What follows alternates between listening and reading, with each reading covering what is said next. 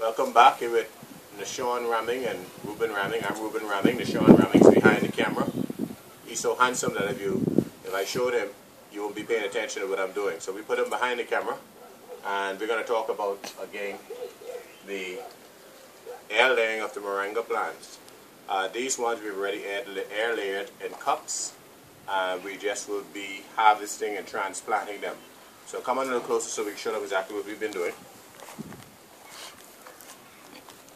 This is about like an 8-month-old moringa plant. I've already harvested the first top portion of it. Actually, part of it broke off because in air layering these, you got to be very careful when you debarking the tree and scraping the cambium layer. These trees tend to be very, very weak, and in the wind it will just break off. So you need to definitely support these trees whenever you're starting to air layer them. In this case, I wanted to increase the amount of foliage at the base of these trees so they can grow fuller. And to do that, you need to keep cutting these trees. So this is cut about 18. This is at about 18 inches, and I've air layered in this cup here. And you can always tell when your air layering has been successful. Two things really begin to happen. The top part remains healthy and keep growing, and immediately underneath, new growth will shoot out. If there is no new growth shooting underneath, then that is virtually a foolproof sign that the rooting system has not taken place and the tree has not gotten a signal that the top portion is disconnected from the bottom portion. But as we can see now, we have new sprouts going on here. And later on, after I disconnect this, I would actually clip these so that these could spread into multiple branches, because I would encourage more growth. When I put these cups on initially, I wrapped the tree with cloth so it could hold the cup into position that you see here. And now I'm just removing these, because I'm about to remove this cup and transplant this section. Without looking, I'm very sure that this is rooted, and the root has taken in this cup because of the sprouts to the bottom, the new foliage to the bottom, and everything else.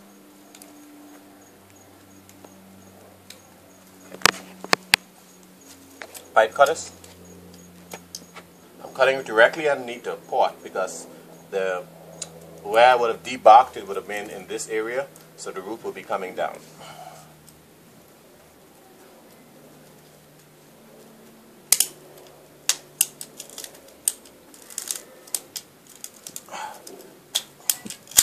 There we go. And here we have it.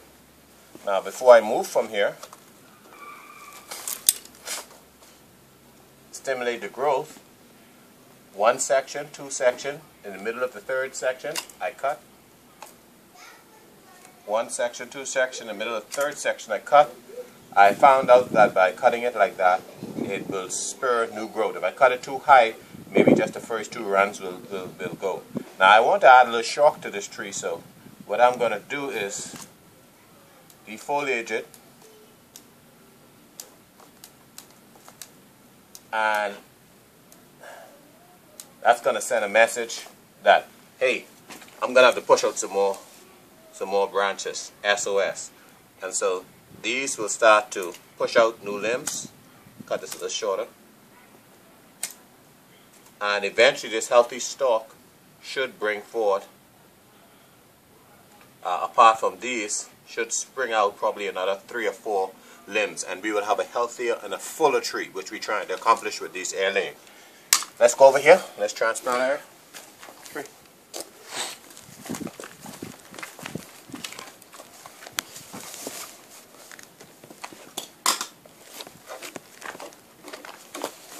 Now this is going to be going into this pot. You know, you see the depth of it. So I'm going to fill this pot about 1/3 of the way. I'm not too concerned about too much. I want it to just catch itself in this pot, and when the roots would have caught itself in this pot into a larger capacity, then I'll transplant this into the larger size pot I intend to have it into. So this is just a starter pot to upgrade it from its current 32-ounce cup that I have it in. So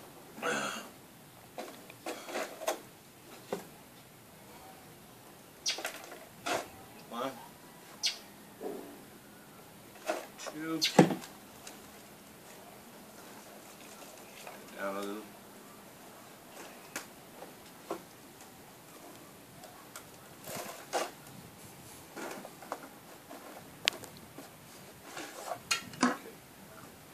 Come a little closer.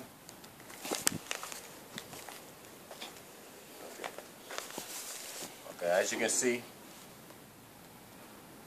the first air layering that I took off here, it was successful because you see the multiple branches here. Normally a moringa plant will grow straight up and then maybe it will put out a branch or two naturally and move from there. But I want to grow these in pots, so I want them to have multiple branches so they could be full and you could have a reliable harvest out of a plant that's grown on a pot or in the city if you don't want to plant it into the yard right away. And even if you plant it into the yard, you want a full, thick tree that has a lot of foliage that you don't have to be climbing your tree to get at. And so as you would see in here, from the cutting, it spurred out 1, 2, 3, 4, 5, 6, 7 branches. And these 7 branches, if I clip them before this reached a height of about 4 feet, we could end up with a dozen branches that are yielding heavy leaves.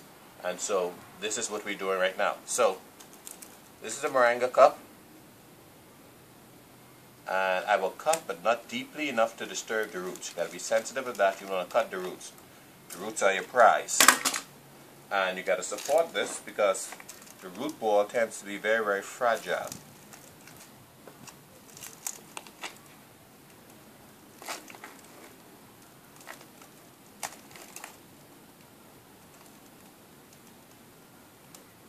So you always want to make sure it is well supported.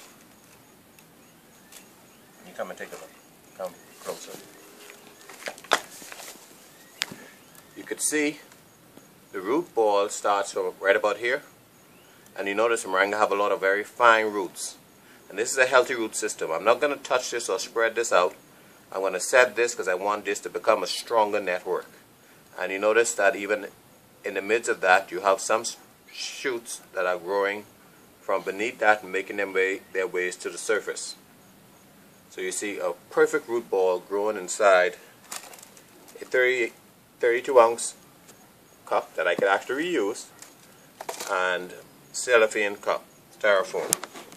Now I will set this in, if you can see that, just neatly, and I will gently place soil around it.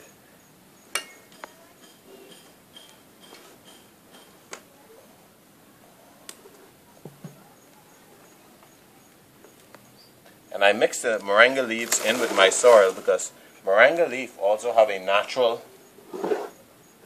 fertilizing properties, not only good for us to eat and good for your cattle, but it helps plants develop stronger roots.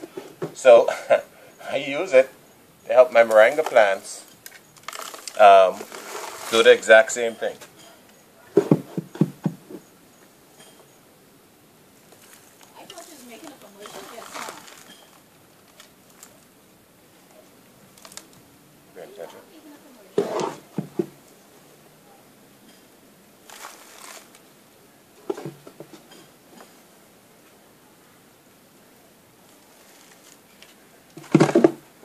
Okay.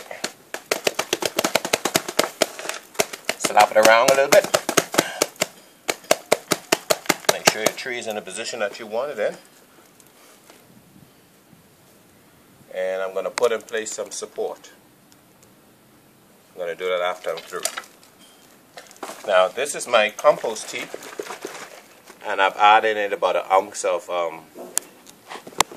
rooting stimulator, just a little bit of it, but it's rich compost tea. And I would add this in here.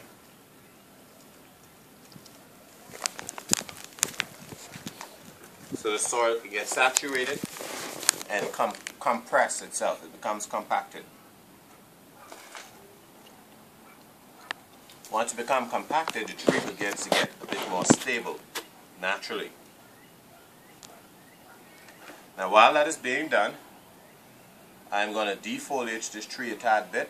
I'm going to cut some of these off because I want new growth.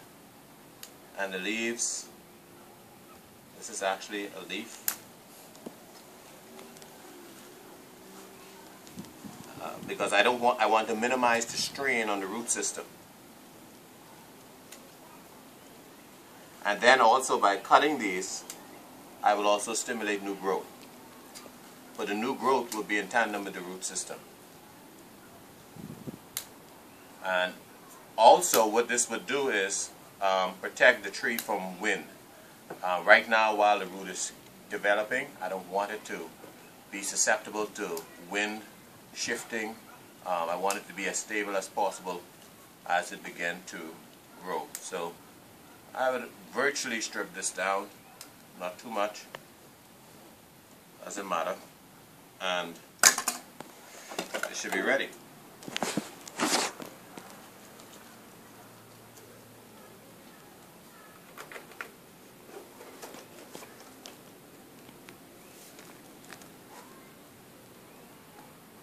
You can feel the plant getting more stable, and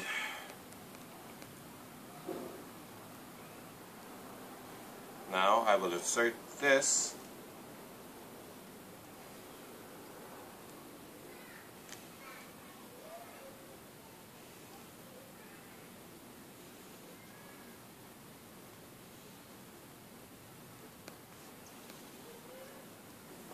and it will serve as a brace.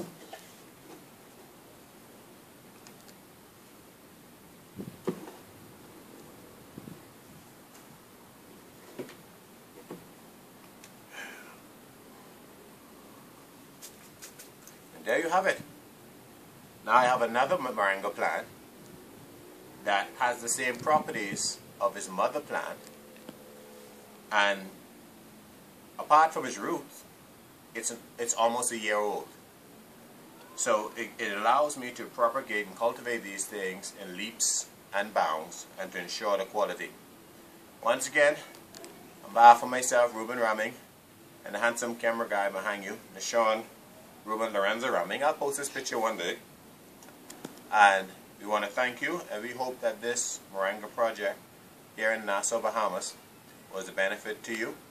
If you're interested in these plants in any which way, we cultivate a lot of them, also for sale. Just drop us a note. You'll find us on Facebook, Reuben Rahming. You can find us email, reubenrahming@gmail. And thank you again for watching our homemade backyard project.